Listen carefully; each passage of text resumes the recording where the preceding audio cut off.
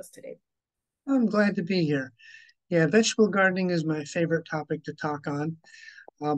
There's no vegetables that are fresher, more tasty, and more nutritious than homegrown organic vegetables. And it's all the more satisfying to eat vegetables that you've prepared yourself. So today I'm going to talk all about vegetable gardening, including the soil, what vegetables to plant, when, where, and how. Talk about watering, fertilizing, and a little bit on harvesting and pest control.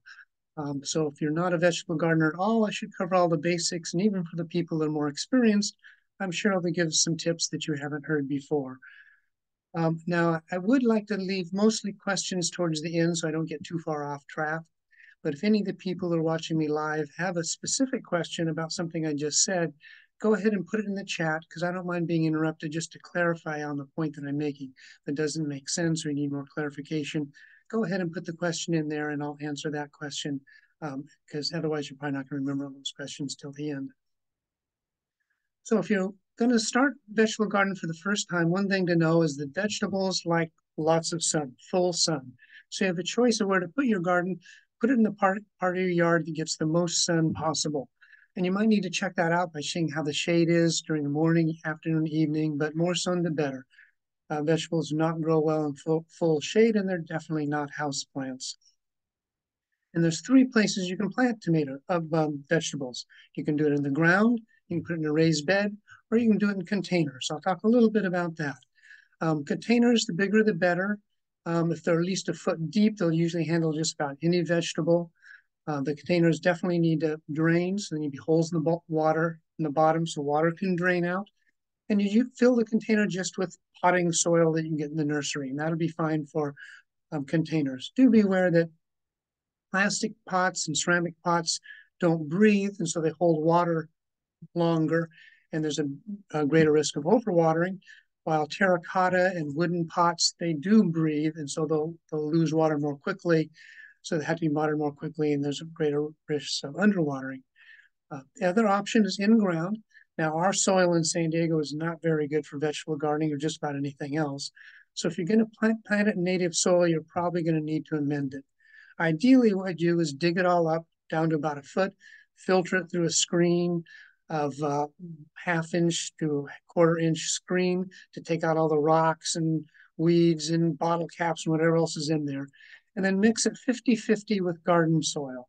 You'll know you got the right stuff in the nursery if it actually says mix 50-50 with native soil and then put it back in. If that's too much work to be digging up and filtering it, at least work in some of this garden soil into the soil because the native soil is not going to be very good for growing vegetables. The way that most people grow vegetables is in raised beds. That's to avoid our nasty soil we have. And they're usually made out of lumber, usually about a half-inch wide and a foot high, and anywhere from 4 to 12 feet long that's put into a rectangle, usually about 4 feet wide and anywhere from 4 to 12 feet long. Pine works fine. Redwood will last a lot longer, although it's more than twice as expensive. So you just build a frame that sets on the ground. Still, I'd amend the soil that's underneath the box a little bit because the roots of some plants will extend beyond the 12 inches. And so you still might want to work some garden soil into the native soil for the roots that get down that far. Another tip for you if you're making a raised bed is to put a screen on the bottom if there are any gophers in your area. Okay, putting like poultry mesh or other kind of wiring on the bottom when you set it down, and the gophers can't make it up into your bed. That's only if you have gophers in your area. If you're in the city, it's probably not an issue, but out in the rural areas, we do have plenty of gophers. So those are three options to start a garden. Let's see if I missed anything on that. Yeah, okay. The next thing I want to talk about is the soil, because good garden soil makes a big difference in the quality of your vegetables. In fact, vegetable gardening is basically soil tending, because what you're doing is you're mending the soil, you're fertilizing, you're watering, you're weeding, you're planting. Everything you're doing is in the soil. Above ground, you don't have much control over that. You can't control the weather. About all you're doing above ground is checking for pests and seeing when things are ready to harvest. So the soil is what you're working, and how well you work that makes all the difference on how good your vegetables will grow, how many vegetables you'll get. Now, Ideally, the soil will drain well, but retain moisture. And and one thing that makes a big difference on whether it drains well and retains moisture is the structure of the soil itself. Structure of the soil has to do with the size of the particles in your soil. On one extreme, there's clay soil that's very fine, gets easily packed, and the water tends to not soak in very well. If you put water in your garden and it just sits there for a couple minutes and doesn't go down, you probably have too fine, too packed, hard packed soil. At the other extreme, there's very loose soil, like sandy soil, and for that, the water can run right through without it hardly getting wet and doesn't retain water well. So in both cases, if your soil is too fine or too coarse, it has the same solution. You need to add organic material, that is decaying plant matter. Compost is best. If not, you can buy things at the garden shop, amend or garden soil or planting mix that mixes into that. With the fine soil, that kind of breaks it up so the water can get through there. And for the really coarse soil where it's going through quickly, what you've added in will absorb moisture and hold it, because you want the moisture to, once the soil is stay moist all the time. And the plants also need air, not just water. If they're sitting in muddy water, they'll rot. Anaerobic organisms will prosper, and they'll rot out the roots that has to drain through. So the roots need moisture all the time, and they also need air. So it needs to be loose enough for there to be air throughout it. I think that will cover most with soil. Um, One other thing I'd say before starting is if you already have a raised bed or a pot, you might need to add some additional soil to that, because over time the soil breaks down and gets in smaller particles and condenses. So even though you filled your pot or your raised bed to start off with, after a couple of years it's going to start going down a few inches. So you might need to add some more potting mix or garden soil just to bring it up to the top again. So that's getting your soil ready. Then the next thing you need to do is to fertilize.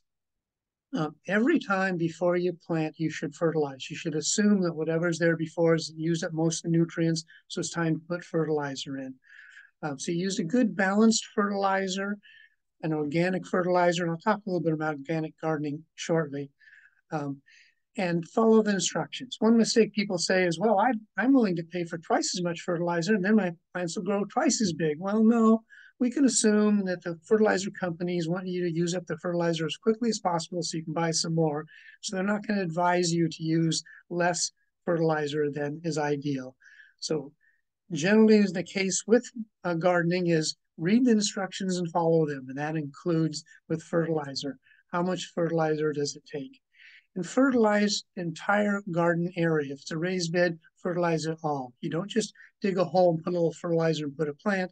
You want your whole garden area to be constantly fertile and moist. So as a plant grows, it's constantly growing into moist, fertile soil. So you put a layer of fertilizer, and usually on the bag it'll say how much per square foot, and you have to do a little math to figure out how much, and you lay it out on the surface and then work it into the soil slightly so that you have the soil fertilized. Okay. You don't, just one other top on fertilizer, just to mention it. In the winter months, if you're not going to grow anything, you can put in a cover crop. It's sometimes called green fertilizer. There's various things like alfalfa and beans and things that you can grow. And then in the spring, you turn it into the soil, and it's a natural organic fertilizer. So I just want to mention that there is the possibility of having a cover crop to fertilize naturally. I won't get into that too much detail. Most people don't do that. And don't worry about pH. Don't worry about the acidity or alkaline nature of the soil. The amendments you added are pretty neutral, and so you don't need to really worry about that. And when your soil is really wet, don't work it thin, because then you're likely to release all the air and the soil becomes more compact. So don't work the soil if it's very soggy. Okay, now good garden soil is not just dirt that you add amendment to and add fertilizer to. Good, healthy garden soil is actually living soil. It's actually full of microorganisms, bacteria, mycorrhizomes, and other organisms that provide, they're like little cities, an ecosystem in and of itself. And that's a healthy environment for the plants. These microorganisms break down plant matter into substances that the plant can absorb. Some often even live on the roots and aid the roots. And sometimes the roots will even secrete some sweet substances to feed these microorganisms. So think about it as a living environment, a little city underground uh, that you really don't want to disturb. After you've been fertilizing, watering, growing things, the organisms will come. And a lot of fertilizers, the organic fertilizers, actually have long lists of what they add to them. I think I see on the bottom this lists all these different microorganisms that are in the fertilizer to help that living community to keep it alive. Um, and because you don't want to disturb that environment, I'd advise no-till gardening. That is, when you initially get your soil properly, you might be working things into the soil. But once you've got proper soil structure, you shouldn't need to mess with that anymore. And you stir up the dirt as little as possible. People used to think that in between they'd put a shovel in and turn it upside down. Well, that's literally turning that whole community upside down. And things are exposed to air that shouldn't be, and some gases get released. So once you've got the right structure, then you disturb as little as possible. When you fertilize, you just work it into the first few inches. Sometimes you can even do it with your fingers so that you're not disturbing what's going on down below. You dig what you need to plant a plant, but otherwise you let the soil be a natural, healthy soil. And even in commercial farming, they're learning this lesson. We've probably all seen pictures of tractors pulling the blades, right, digging up the soil. Well, more and more they're learning that that does a lot of damage to the soil. It hurts the microorganisms in there. So I'd recommend non-till um, gardening. Okay, so let me talk a little bit about organic gardening, which I recommend. The UC recommends it. Basically, organic gardening is gardening in ways that are in harmony with nature, the way it happens in nature, and not doing things and introducing things that don't happen in nature. Man's made a lot of chemicals that they can put into the soil, uh, but they can really do some damage to the soil, to the microorganism, to the environment. In some cases, in cases of pesticides, it can even damage you with residual pesticides. So the idea is only put things into the soil on the plants that are low in toxicity and exist in nature. So you're kind of growing in harmony with nature, which is what the plants want. The two biggest areas of problems are commercial fertilizers and commercial insecticides. One of the problems with the commercial fertilizers is they're very potent. They can sometimes burn the plants and they can seriously disrupt your little city down there with these heavy doses of the nitrogen in particular that you put into the soil. On commercial farming, there's a problem with runoff that when they get rains, all this fertilizer gets into streams and can pollute it, cause algae blooms, kill fish. That's not going to be an issue for your home garden. You're not going to have enough runoff to spoil the San Diego River or wherever your water is running to. So that's not really an issue. But just the organic gardening is likely to keep a healthier garden. The more important thing is when it comes to pesticides, because that's where you can really do some damage. Man has invented some very toxic, broad spectrum insecticides that will just wipe out the pest, but also kill a lot of other organisms as well, including beneficial organisms like pollinators, like which are bees and moths and such. And also realize that um, every everything that feeds on your plants is fed on by something else. They're all in a food chain. Your garden's at the bottom of the food chain, and whatever's eating your plant, there's something eating it. And if you kill the predators as well as the pests will come back quicker than the predators. So the predators will not build up in numbers until the pests come back. And so you could end up with a worse pest problem than you start off with by killing the beneficial insects they really needed to keep the pest population down. And the other problem, of course, with toxic insecticides is they can even be harmful to people. I mean, the U.S. government puts limits on how much residual pesticides can be in vegetables that we consume that are considered safe levels. But hey, wouldn't it be better to eat vegetables that don't have any poisons at all? Um, so try some organic gardening, and maybe you can have vegetables that you don't need to worry about. Maybe you're poisoning yourself when you eat them. Now, how do you know if you're getting something that is organic? Now, in the grocery store, you have these little things, these little, circles that they're half green. The government regulates what you can call organic, but only for things consumed by humans, what we eat and drink. If we don't eat fertilizer, it doesn't apply to that. So in the garden shop, you'll find almost nothing with that label on it because it doesn't apply to that. Occasionally,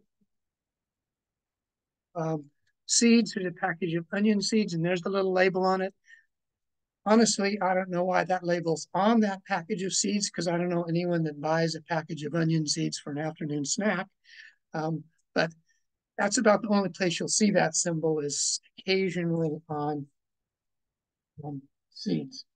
So how can you tell whether garden products like soil amendments, fertilizer, pesticides are good for organic use or not? And what you look for instead of a little green circle is you look for this.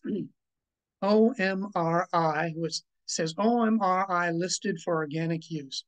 OMRI stands for Organic Materials Review Institute. It's a private, nonprofit organization internationally that will certify a product as being appropriate for organic gardening. Companies do not need to apply for that. It's kind of like the good housekeeping seal or approval. Remember that one? Where companies apply for that and they get it on their product. Companies can apply to get that on their product, but they don't have to. So if you see a product that says for organic use and it doesn't have that seal, I would buy that over a product that doesn't say it's for organic use. The way you know for sure that it's good for organic use is if it has that seal on it.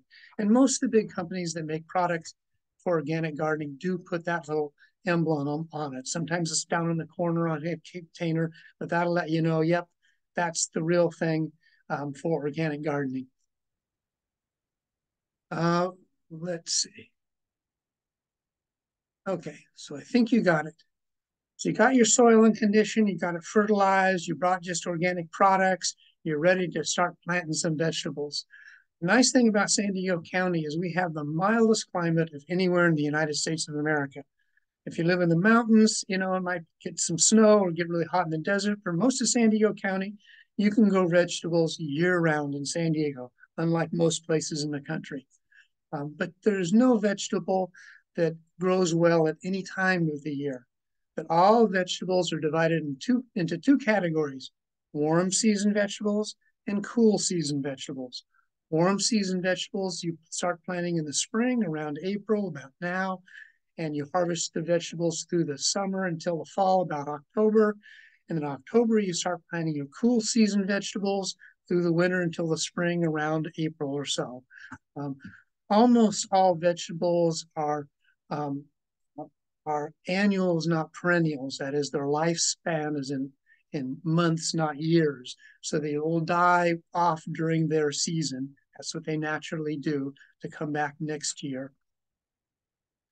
Now, how do you know whether something is a cool or warm season vegetable? There's a couple of handouts that are connected with this.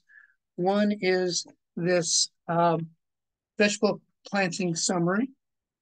The thing about this summary, it was made by the master gardeners in Sonoma County, and we're a little bit different here in San Diego. So there's another handout that's included in that, which shows the planting times for San Diego County. So I would use this instead of this for determining when is the best time to plant your cool season and warm season vegetables. It'll say coastal area and inland area. Coastal areas anywhere within a few miles of the coast. Inland areas, inland valleys. The difference in timing is not much different. But I'm going to tell you the secret of how to tell a warm season from a cool season plant. Because, by the way, if you can try growing the vegetables in the wrong season, but it's like swimming upstream. That's not when they're supposed to grow. The warm season vegetables like long days, sun high in the sky, lots of heat. The cool season vegetables like the sun lower in the sky, shorter days, cooler temperatures. If you put the vegetable in the wrong time, it's just not going to do well. But here's how you tell the difference between a cool season and a warm season vegetable. And once I've told you this, you should be able to tell me immediately whether vegetables cool season or warm season. And it has to do with what part of the plant you're going to eat. If you're going to eat the fruit part of the plant, that's a warm season vegetable crop. If you're eating any other part of the plant, that's a cool season crop. Now, some might be saying fruits. I thought we we're talking about vegetables here. Well, the fruit part of the plant, plants that fruit get a certain size and they have a blossom. The blossom gets pollinated. The blossom falls off. And right behind the blossom is a green lump. It could be round, it could be long, and it grows up into this meaty vegetable thing that contains the seeds. That's the fruit part of the plant. So that includes such things as tomatoes, squash, cucumbers, peppers, beans, right? That's the fruit part of the plant, the part that contains the seeds that comes after the blossom comes on. Um, cool season crops do not even produce a fruit at all. So if it produces a fruit and that's what you eat, that's a warm season crop. And those, by the way, are the most popular ones to grow. Squash, tomatoes, peppers, and of course, we're getting to that season. We're getting to the season where you can grow the most popular vegetables. Cool season crops, like I said, are ones that you're eating any other part of the plant other than the fruit part. And that includes your root crops like onions, carrots, beets, radishes. It includes all your greens like lettuce, cabbage, Swiss chard. It also includes broccoli, cauliflower, celery. And like I said, all of those plants, if you leave them in the ground long enough, they will eventually flower and go to seed, but the flower won't fall out. It'll just produce seeds without any fruit around it, and it'll drop the seeds to the ground. So all of your vegetables will flower, but it's the ones that make the fruits that you eat. Those are the summer ones. Anything else is winter. Now, there are a couple exceptions to the rule. One is sweet potatoes, which is clearly a root crop, but it likes summers. And the other one is peas, both shelling peas and sugar snap peas. That's a cool season crop. That is the fruit part of the plant. Green beans are a summer crop. The peas are a rebel. They're breaking the rules. And so they're a cool season crop.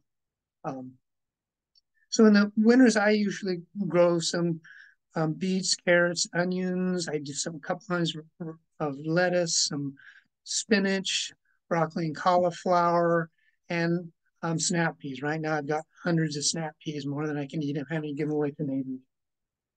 In the summer, I usually grow tomatoes, peppers, squash, pole beans, corn. Corn's not really a flower, but it is the seed part you're eating. Okay, so before planting, I think it's a good idea to make out a plan for what you're going to plant and where you're going to plant it in your plot, that's on the ground or raised bed. You can do it in your head, but I recommend that you write it down. You have to do a little diagram to see what you're going to put there. One thing you'll think about is what vegetables do I actually like to eat? I mean, what I usually buy at the store, that's probably what you most likely want to grow. The other thing you have to consider, of course, as just talked about, is this the right time of year to plant it, or do you need to wait to plant that particular crop? Another thing to consider is spacing. How much space is that plant going to need when it gets large? Oftentimes, when you first put little plants in the plot, it looks like there's not much there, but you have to imagine what it's going to look like when they're fully grown. Tomato plants can use a couple feet each. Zucchini squash can get 4 feet across a single plant. In the guide that I attached to this does include spacing of how much they should be spaced apart. So when you plan it out, think about how much space they're going to need when they're fully grown. You don't want them competing for moisture, nutrients under the ground. You don't want them competing for air and light above ground. So you want to give them enough space that your vegetable plants do well. Another thing you might consider is successive planting. And that is, rather than planting all your vegetables at once, and having them all ripe at once, maybe you'll want to plant them over time. This is more common with cool season vegetables than warm season vegetables, because warm season vegetables, you're harvesting fruits and you'll be getting those tomatoes or squash over a period of months usually. But with your cool season crops like your greens and cauliflower and root crops, there's usually only one harvest. When you pull up that beet, that's it. And so you may not want 12 cauliflower heads all at once and none for the rest of the year. So you might want to space out your planting so that things become ripe at different times, so that you can have continuous crop. Like lettuce, I usually do 3 or 4 plantings through the winter, about a month, 6 weeks apart each in rows. So that I always have some lettuce, not just a whole bunch of lettuce and then none. So if you do that, that means you're going to have to leave part of your plot vacant and say, okay, that's where I'm going to put my beets later or my cauliflower later. For summer, I usually do one other planting. If I put in my squash or peppers or tomatoes in April, I might do a second planting in maybe July. But you usually just have to do one more planting because they usually last a few months and produce for several months.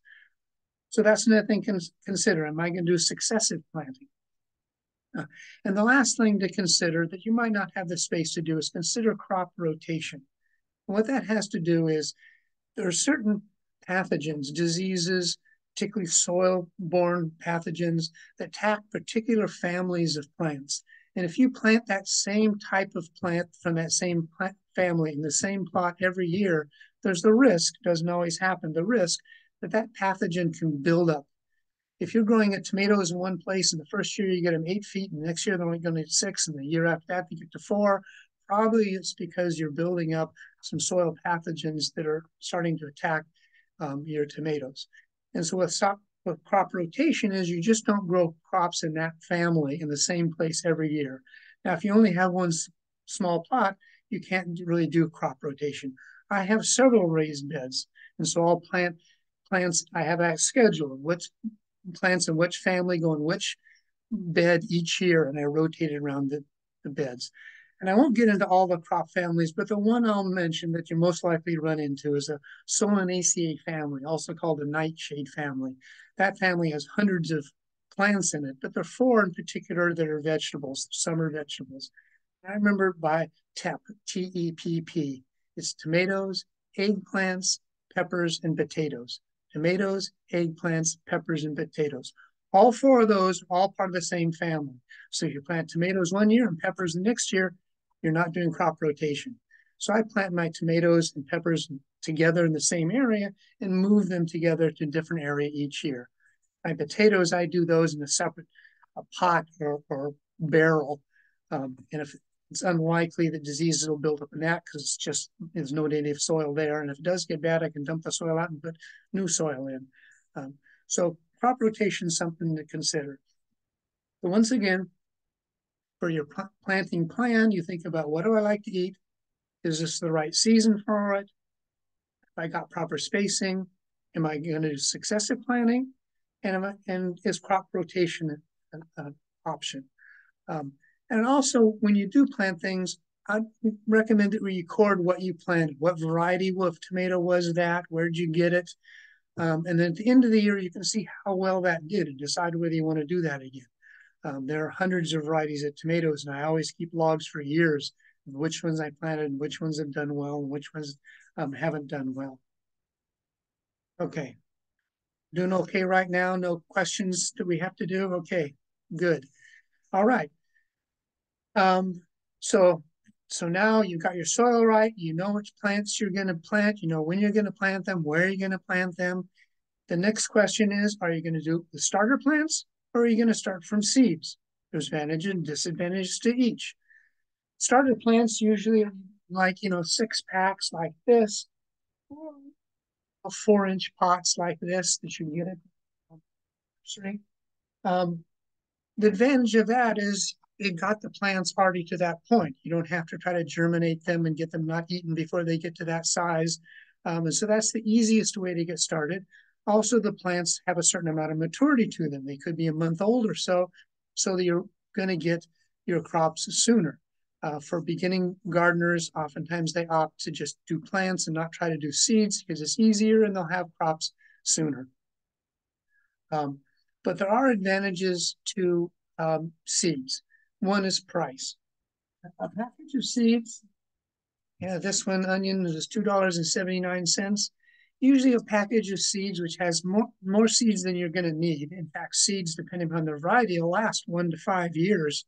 So you're going to have all the seeds you need for all the plants you want for years to come.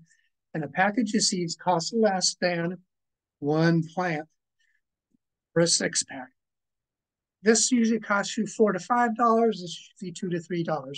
So it's certainly a lot cheaper vegetables from seed than it is from starter plants. Another advantage of seeds is that you can buy them online, which means you have a larger variety of vegetables you can grow. When you go to the nursery, there's a limited number of vegetables available and a limited number of varieties of vegetables. There are hundreds of varieties of tomatoes. If you want to grow purple carrots or striped tomatoes or some exotic vegetable, you're not going to find it in the nursery, but you can get it online.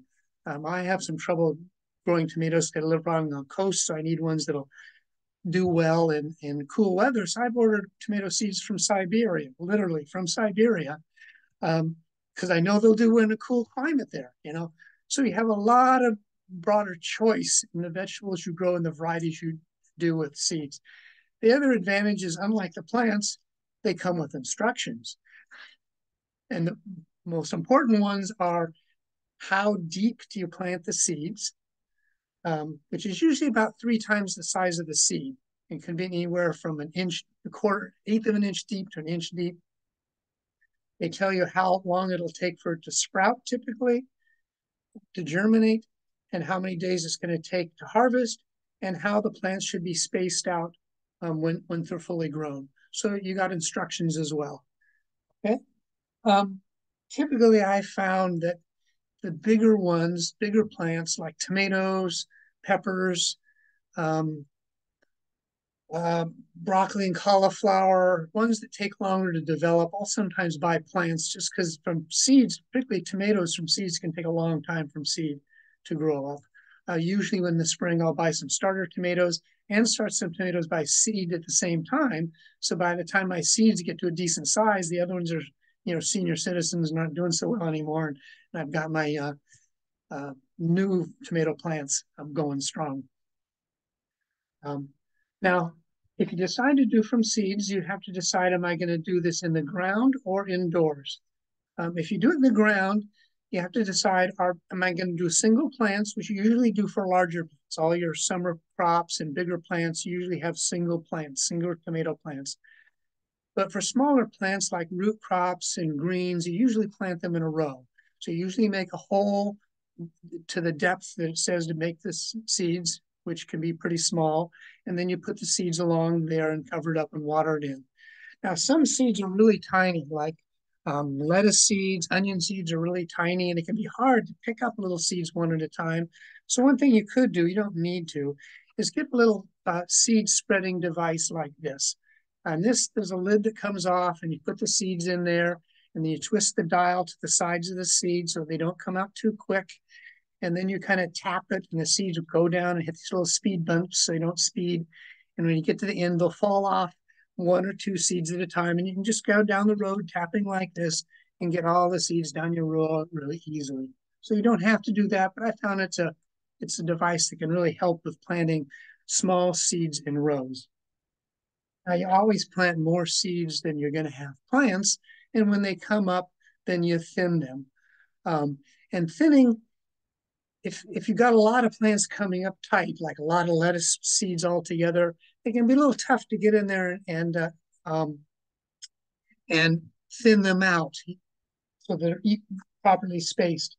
Another thing you could do with that is use some very fine snippers called needle nose, some call florist snippers, because these I can go in there and I can snip off the sprouts that I don't want to grow. If you snip them off the ground level, they won't grow back. And it's easy to kind of thin out densely packed area of the sprouts to get down to the one you want remaining. So that you don't have to buy one of those, but just I find that helpful. Um, so that's planting seeds in the ground. There's a couple of problems that you can have with planting them in the ground. One is the seeds need to stay moist continuously. And for some seeds, like lettuce, the proper planting depth is an eighth of an inch. It can be difficult to keep an eighth of an inch of soil moist all the time. I mean, you're going to have to water every day, maybe even twice a day. This has been a problem in community gardens where people don't go to the community garden every day. They can be there not there often enough to keep their seeds moist because they need to be moist to sprout. And once they sprout, if they go dry, they'll die, and no matter water, amount of water is going to bring them back. So one thing is if you do plant in the soil, particularly for the smaller seeds on the surface, you've got to keep them moist.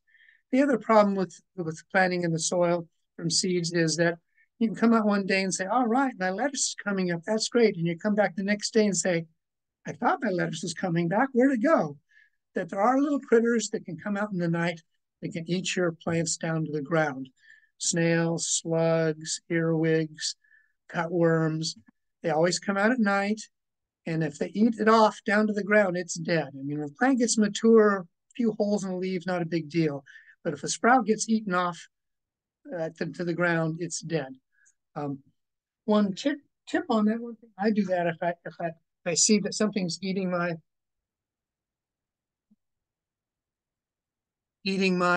new sprouts, is I cover them at night. This is just a plastic cup. I drill some holes in the bottom, and I set them right next to my plants. And before it gets dark, I just put one of these over the top of each plant. When I get up in the morning, I just take them all off and set them next to the plant for the next night, because this will keep the insects from being able to get to your sprouts. And usually when the plant gets too big to be in here, then I can take this off, and any damage that happens to it, you really don't need to worry about. It's not going to kill the plant. I'll talk more about pest control and how to exclude pests from your gardens, but that's just one tip since I'm touching on that. Now, um, if you want to grow, the other way to start seeds is to do it indoors. And the way you do that is you keep some container. I like a 6-pack. You fill it with some potting soil till you find the right amount. Finer potting soil is better. Then you dump it in a container, get it moist, put it back in here, and then you put your seeds at the proper depth. If they're really shallow seeds like lettuce seeds, you can put a few on top and then sprinkle a little planting mix on top and then mist it to get it wet. And usually anytime you're planting seeds, you plant 3 or 4 because about 80% germination rate's good, but you know, um, you want extras there to make sure you have enough, and then you thin it down to 1. Then you cover it with plastic wrap and just keep it in your house out of the sun. The temperature in your house, about 65 to 75, is a good temperature for germinating. You usually have to put it on a pan or something in case it's dripping out the bottom. But you don't water it, it's moist. You know on your package about when it should start sprouting, and you check.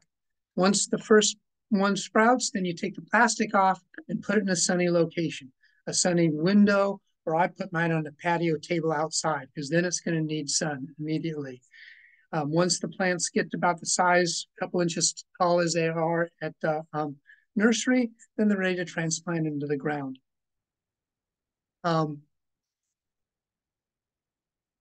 Okay, few tips on shopping for plants. One is when you go to the nursery to buy plants, make sure a 6-pack actually has 6 plants. It might look green over the top, but sometimes one's dead. Another thing is that if there's an extra plant in there, if all of them have 1 plant, but this one has 2, you think, all right, I can get 2 plants for the price of 1. Not a good idea. Those 2 plants are not properly spaced. If you try to separate them, you tear the roots off. So if they're 6-pack should have 6 plants, not 5, not 7. Single plant should have 1 plant, not 2. 2 is not a better deal. 2 plants planted that close together will do nearly as well as a single plant by itself. The only exception to that is if all of the pots have 2 or 3 plants in it, which can be the case with squash, Swiss chard, and a few others. That means they're meant to be planted that close together, and you can plant them all together and not space them out, and you'll be fine. When you planting in the ground, you should have moist soil, not soggy, wet, not dry. You just dig a hole, usually with a spade or trowel like this, dig it to that this will fit in, and you can actually set this to see if you've got the hole right. Then it's best not to pull the plant out like this, or you might get just the plant with no roots.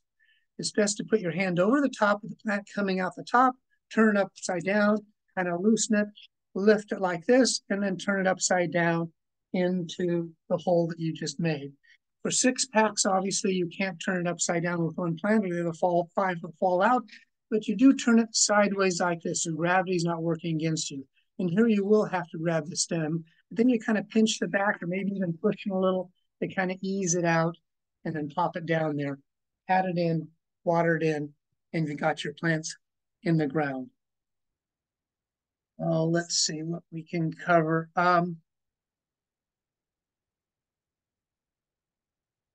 Okay. Let's talk watering and fertilizing, and then we'll maybe have a little time for pests. Um, with watering, if you got rainwater, that's better than our tap water. Our tap water is very hard water. There's a lot of minerals dissolved into that. Tap water is fine. It has chlorine in it. Rainwater is better. I have rain barrels, and one thing gets priority is the garden. But for most people, for most of the time, you're watering with a garden hose. It's important that you don't just have an open hose spraying hot water out. It's going to break up the soil, and water goes everywhere as you're moving around. So you need to put something on the hose to regulate the flow, so you can shut it off and turn on as you need. Um, One option is a sprayer, but I wouldn't recommend it for a couple of reasons. One is it restricts the flow coming out to spray, and so it takes a lot longer to get enough water out there to water the crop. Also, you want to avoid getting the leaves wet. You just want water in the soil, not in the leaves. Wet leaves can get bacteria and mold, and you're more likely to get um, water on the leaves with this. Um, Also, because it has a slower flow, sometimes people get the ground moist and think they've watered well enough, when usually, depends on your soil, but usually it takes about an inch of water to go down a foot depth. And you want water to go all the way through the area where the roots are. So what I like to use is something that has a surface like this. It's called rain or shower. It has a lot of little small holes. The flow is really good. It doesn't come out strong. And if you have a long one like this, you can water without having to bend over. And there's an on-off switch here. You can regulate how much is into it. However you get the water on the plants, that's fine. But I like to use this because I can get it down low under the soil, quickly do all the watering without it stirring up the soil because it's coming out and more softly. Um, Drip irrigation is an option, but I'm not going to get into that. And it's more often used for ornamentals where things are the same. In your vegetable garden, things are going to be changing and shifting. One other thing when you water is you should water the entire plot, not just around the plant. You want the entire area wet so that the roots of the plant will be continuously going into moist, fertile soil. So you water all over the area, not just around your plant. Okay, I think you're good. Best to water in the morning, but not necessary. If the plant's wilted, that usually means it needs more water, but there's an exception to that. On really hot, dry days, sometimes the plant's simply unable to draw up water as fast as it leaves out of the leaves, and so it will wilt. And no matter how much water you get, it's just going to stay wilted, so don't overwater. Once the sun starts to set, the leaves will come back and you'll be fine. So a little wilting on a hot day is okay and doesn't necessarily mean you're short of water. Fertilizing, we always fertilize, like I said, the entire area when you first plant. And then for your winter crops, you usually don't need to fertilize again, particularly for root crops. The life cycle is pretty short. The plants are pretty small. They don't need more fertilizer. The only ones that might need more fertilizer is broccoli or peas. But the summer crops last a lot longer, and some are heavy feeders like tomatoes, corn. And so for those, after about 4 to 6 weeks, you might want to add a little more fertilizer. and you just work it gently into the soil. Or another option, rather than working into the soil, is when you're fertilizing with established plant, because you don't want to disturb the roots, you can use a liquid fertilizer. They usually come in a concentrate. It tells you how much to mix with water, and you can pour it, and that fertilizer will sink down. Fertilizer, here's one here. That's primarily nitrogen and what you need. The only thing I say with um, don't fertilize before you have your garden party because it smells like fish and it stinks for a couple of days. So I wouldn't put your fish emulsion full of fertilizer there when you're about to show your garden. Um, okay, so that's fertilizing. Um, let me say just a few things about pest control. If you have any questions about harvesting, I can cover that, but most of it's straightforward. Expect that you're probably going to get some pests. You're at the bottom of the food chain, some insects are going to come around. If you see some bug on your plant, that's not necessarily a pest. It could be a insect just resting there, or it could be a beneficial insect. It's feeding, like lady beetles will feed on aphids. And so you don't, just because you see a creature on your plant doesn't mean it's a pest. Usually have a pest problem means that there's something getting eaten or there's a lot of spots on your leaves.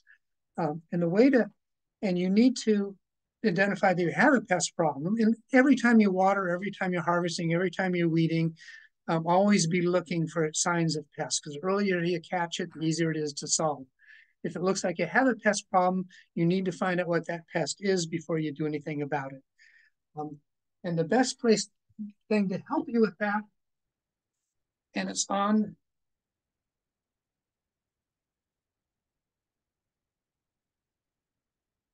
this handout here that has some lists of resources, including the Master Gardener. In fact, this has the Master Gardener hotline and email address, which is better to use than bugging the people at Sonoma Valley because they also have a phone number and email address. But don't use this one. Use the one for San Diego so that they're talking about our area. But this is the website that you go to figure out what your pest is. It's the Integrated Pest Management website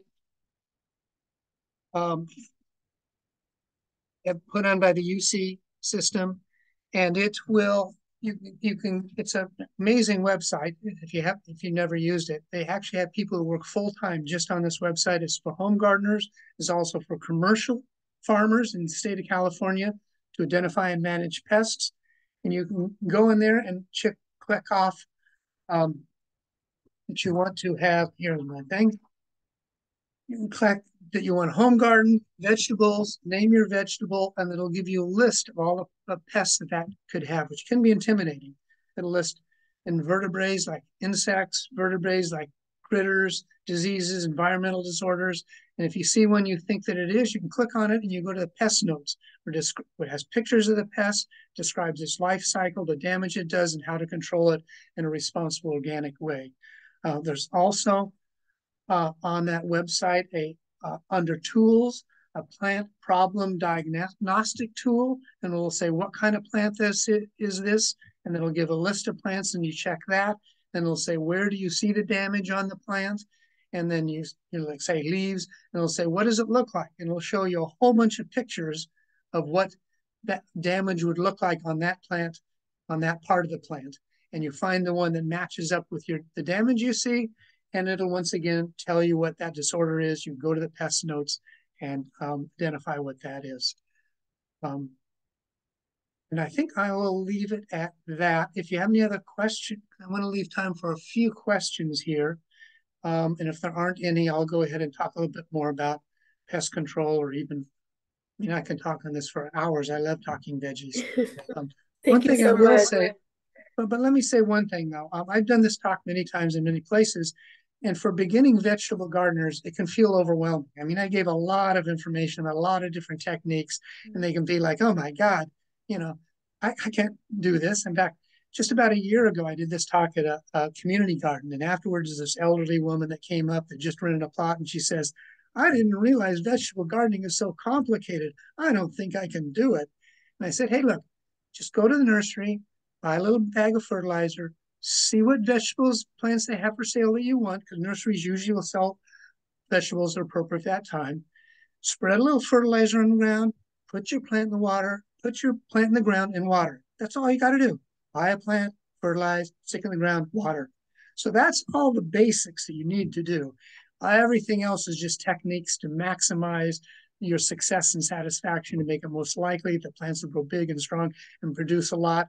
But it can be as simple as just sticking a plant in the ground from the nursery and watering it. So, don't feel like you have to remember everything I said today to have success. Okay, questions?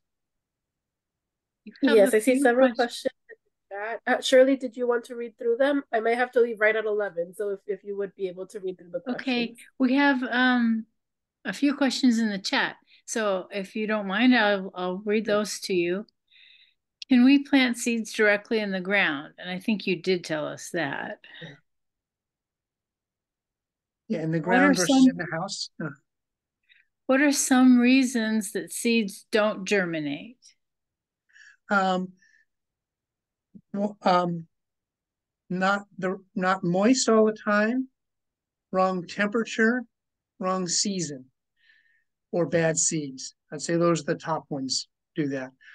I would, if it's not doing into the ground, I definitely would try it in the house. Sometimes I'll do both. If I know I have problems in the ground, I'll plant them in the ground and start them in the house at the same time. So if they don't work on the ground, I've got them in the house. You can buy heat pads to heat them up to an ideal temperature around 70 degrees, but you don't usually need that. Usually those are the reasons: moisture, temperature, wrong time of year, um, or bad seeds.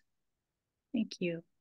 How much weeding in a vegetable garden is required? Oh, that's a good one. Uh, Anything that's growing there that you didn't plant, take it out. Ideally, your vegetable garden would be weed free. And the thing with weeding, actually, the IPM website actually has a thing on weeds as well. It'll identify your weed and tell you how to handle that weed. But if you pull up your weeds before they go to seed, eventually you'll have no more weeds coming up. There'll be no more weed seeds to germinate unless something blows in, which doesn't happen often. But yeah, Oh, ideally that's keep it weed very well. free. It's just competing with your plants for nutrients and using up your fertilizer. Okay. How often do you fertilize your vegetables during their lifespan? Every I think 4 to 6 weeks? I think I covered that. For for Yeah. for cool season crops, you don't have to re-fertilize or not. For the bigger plants, you'll do it about every 4 to 6 weeks, which just means one or two fertilizing periods. That's why for tomatoes, squash, your summer vegetables. Here's a very specific one. How to get rid of mold on a tomato plant? Is it okay to eat the tomatoes when the um, leaves and stems have mold? Um, Well, I'm assuming that you're probably talking about powdery mildew. If the fruit itself is actually moldy itself, rotten, then yeah, you don't want to eat it. But if it's a white powder that's on, usually not on the fruit, it's usually on the leaves. Um, um, you can use a horticultural oil like neem oil to spray on that, and that's probably the best. There's other approaches, but you can check uh, on the IPM website, um, integrated pest management website for more details. But yes, if it's just on the surface, you can rinse it off. Usually, it's more likely to be on the now. If it's a fruit now in the winter, one problem with tomatoes is they take so long to ripen, literally months, that by the time you get to it, the skin can be all crusty and horrible looking because it's been sitting there in the elements for months, literally months. That won't happen in the summer. It'll ripen more quickly and you won't have this old crusty surface on it. Well, thank you. That covers the chat questions. Does anybody else have a Okay. question you'd like to voice now? Okay. If not, I'll make a couple other comments um, about harvesting, and there's one concluding remark I want to make. We're okay on time? Hey, we got a couple minutes, right? Yes. Um, One tip on harvesting for your summer, harvest regularly. Don't let your zucchinis get 2 feet long and weighing 10 pounds. If you harvest your particularly with peas and beans, if you harvest regularly, it'll keep producing more. So you usually don't want the fruit to get too big and rot on the vine. If you're not going to eat it, take it off. Vegetables will store in the refrigerator, except for tomatoes that you shouldn't put in the refrigerator unless you have to preserve them. For winter crops, always harvest before they bolt. All your root crops, greens, will bolt eventually, which means from the center of the plant, it'll send up a single stem straight up. It'll have flowers. It'll go to seed. And I let some bolt just so I'll have seeds for next year. As long as they're not hybrids, the seeds are really good. But once it starts to bolt, it's past prime and it should be harvested. If you let root crops bolt, they become less sweet and fibrous and tough. Lettuce will start tasting bitter. So harvest before it bolts is one tip for winter crops. Okay, I'm just going to conclude one story that was told to me about a year ago by a participant in a talk that came up after me and told me this is a true story. She said she knew this woman who really enjoyed gardening her whole life. It just brought a great deal of joy. And eventually she got Alzheimer's, really bad, disorganized, forgetful, really, not functioning well. But even in that disabled state, when she was out in the garden, it brought her great joy just to be out there and play around with the garden, had a great time. Unfortunately, on one day, her family saw her out gardening and she'd forgotten to put her clothes on. And so they had to put her in a memory care center. So my hope for us is that we'll all enjoy gardening like her for many years to come until they catch us doing it naked. So thanks for listening.